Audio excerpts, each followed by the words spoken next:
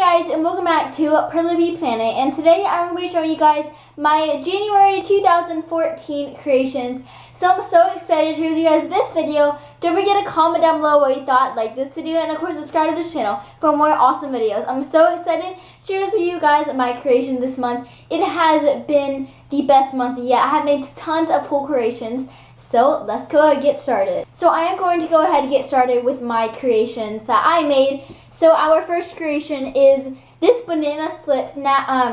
So this is just really cute. I love it. I love the color. I changed the colors up a little bit, but it looks like, yeah, 3 different scoops. It is really, really cute. The creation I have is this dolphin, and this is the only dolphin that I made this month, but I just think it's really cute. If you guys can see, I actually have my straight Perler beads, which was the first time I've used that. But I just love the rainbow and then the stripes. It is really, really colorful. So my next creation is the big star. So I did make this on my big star pegboard. This is the first time I've ever done it. It only took me about 40 minutes, but basically it is just random colorfulness. It is really awesome, a great coaster, but it is just so awesome. So the one other treat that I made this month for January is this ice cream sundae, and this is a little bit smaller, but I just think it's really cute. By the way, all of these I got out of the idea book other than the star and the dolphin. I've just been using that so much. I just think this is really cute.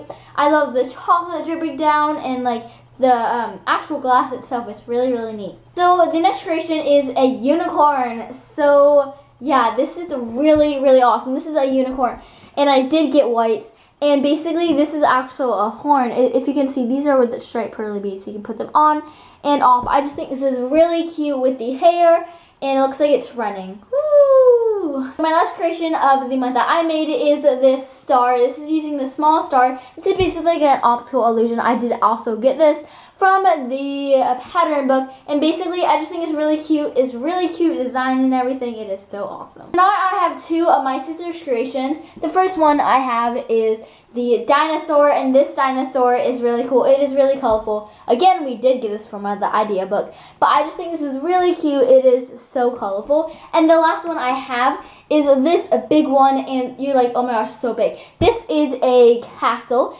and she got the idea off the idea book, but she didn't actually put it on. But I just think this is so cute. It looks like a portrait they can hang in the wall. It is so awesome. I love this so much. So these are all my creations that I made this month. So now let's go ahead and move on to my favorites. My favorite tutorial this month was the strawberry. I absolutely love the strawberry. It reminded me of my watermelon, and I just think this is really cute. I love doing fruits. I don't know, they're like so fun. So I like this. So cute, so adorable, so fun to make. So my favorite tool of the month would have to be non-Perler beads related, but it is this gorilla tripod. So basically it is, yeah, it's 3-legged, and you can put it anywhere. And basically when I film my tutorial videos, I can finally put it in and lean it down, and then I have 2 hands, and it makes it much more efficient. It is so helpful. I just got it this past week, but it is so helpful. If you guys do Perler bead tutorials or ramble them too, I'm so excited to use it more, but make sure you guys get this. This is a must-have. So my favorite Perler bead of the month is white. Now I haven't got white. It is also black, but white is mostly because it's just been so helpful. We finally have whites, and I got to make the unicorn with it, and yeah, I have been making some other ones with the white, but I could finally do the Hello Kitty that I wanted to do. Yeah, so we like ran out of whites because we did this really big bunny that Haley did a couple months ago, but we still have not had any of it.